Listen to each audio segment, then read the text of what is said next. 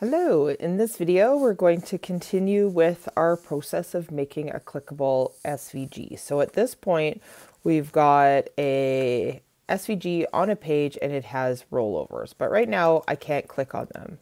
So if you don't have this working yet, I suggest going back and watching the other videos in this series first. So for this particular document, again, we've loaded our SVG with jQuery into a particular div on the page, and then we've, in a callback function, said that the maximum height is a certain amount, and that was to limit the height of my long, narrow SVG so that it didn't keep growing and growing to fill the width of that column.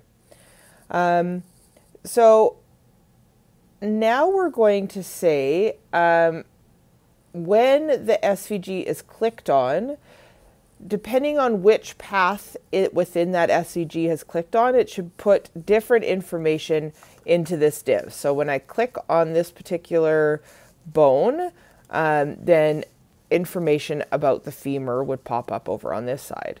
So I could use a series of if statements to do that. If I've clicked on femur, do that. If I've clicked on fibula, do something else. The more robust way of doing that is with JavaScript switch statements. So I'm just on the switch statement page on W3 Schools, so I'll make sure that I link that in the assignment as well. But again, how this works is, I'm just going to zoom in here. A switch is, like I said, a more robust if statement. So it's going to look at whatever's in the brackets here. So in our case, it's going to look at the SVG that's been clicked on and which element within that SVG is clicked on. And then each of these cases are like an if statement. So it's like, in the case that they've clicked on femur, do this block of code. In the case that they've clicked on patella, do this block of code.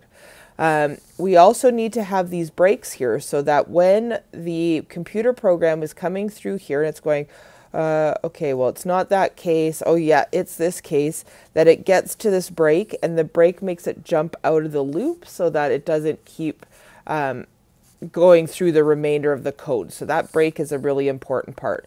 So if we look at a example here, here we're saying, okay, get the date.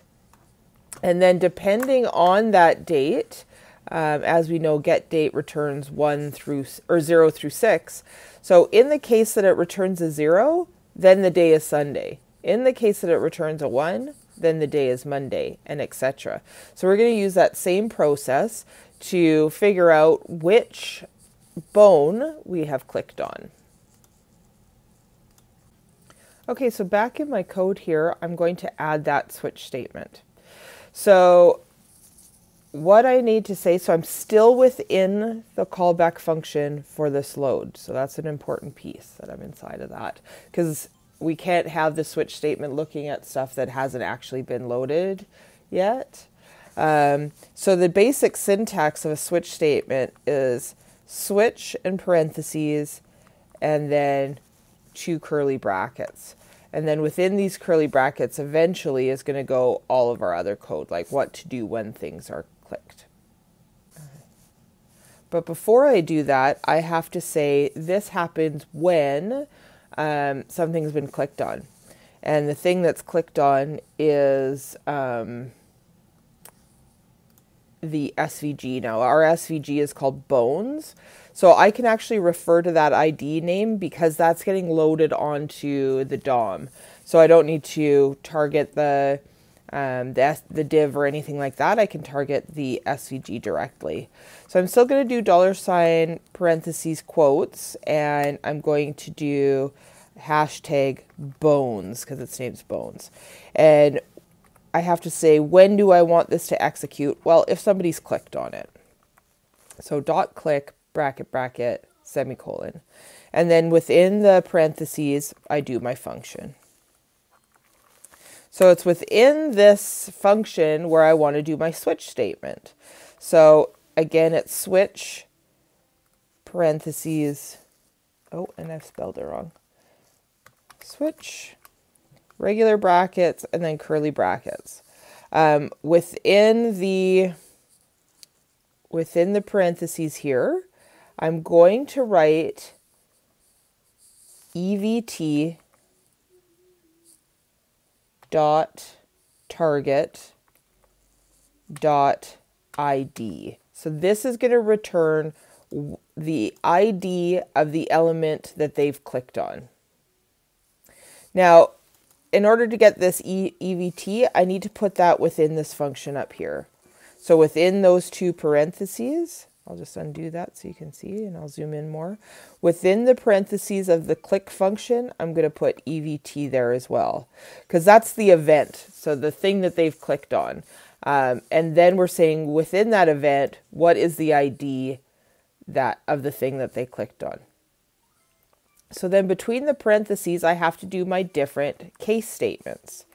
So I'm going to say case, and then in quotes, I'm going to put the different ID of the path. So in this case, I'm going to do femur. Now at the end of the case line, it is a full colon, not a semicolon. So we don't see that often in coding. So I wanted to point that out. So case, and then femur, and then colon. And then after that, we put all of our code. So right now, I'm just going to do a console log so I can be sure that this is working. So I'm just going to say femur clicked and a semicolon. And then I do need to have a break there. So it's just the word break with a semicolon. So let's do two different elements. Actually, we should just check the one first. Always in a case statement, you should have a default case as well. So after the break for the case, but still within the switch statement, I'm going to say default. Now this is what to do if, say, they've clicked on something that's not one of our things. And in this case, we're just going to have it break out of the loop. We don't actually need it to do something if they haven't clicked on femur. So I'm going to save that and open it up in the browser. I'll also open my console log, or my console, so I can see if my log is working.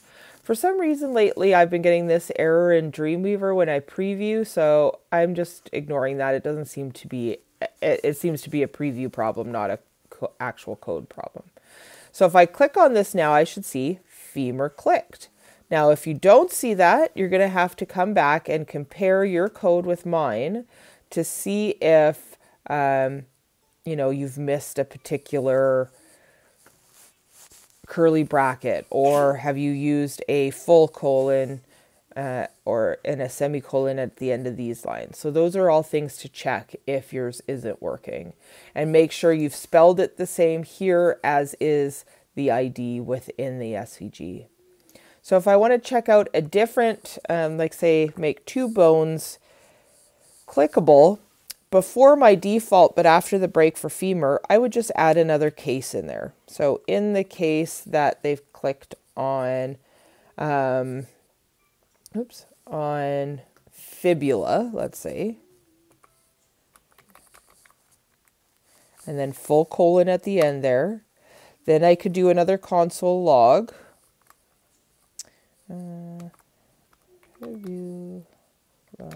Clicked. Semicolon at the end of that line, and then again, don't forget your break. You have to do a break for each case within your SVG. So with that saved, I can move over to here, and I should be able to now click on that. And I can't click on these ones yet because I haven't coded that, but then I can click on that one. Okay, so I've got those two clickable cases now. Okay, so now I don't want it just a console log. I want it to do something interesting. And what I want it to do is change the text that's out in this info div. So within femur there, I'm going to do a pointer, do $ bracket quotes hashtag, so a pointer to my info div. So that ID there is the name of my bootstrap div that I'd created earlier. That is where my information is going to go. .html bracket bracket quote, or bracket bracket semicolon. And then I'm just going to put in there all the HTML that I would want to have shown. Oh, it does need to be in quotes.